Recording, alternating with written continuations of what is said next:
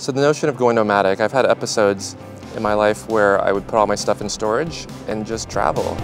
My name is Chris Pan. The most unforgettable travel experience is when I went to Mexico City. We got into a cab and was driving just in the cab through the city. And I just felt this overwhelming sense of emotion of just feeling connected and feeling a desire to make a difference.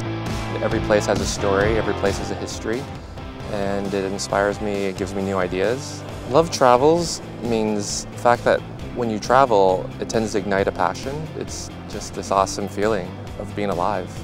I started to make these bracelets at my house. When I would have events, I nicknamed my house Spirit Lab. I've made hundreds of these, and it's inspired some amazing conversations and some really just awesome moments. I'm also hoping to travel and bring this to more people around the world.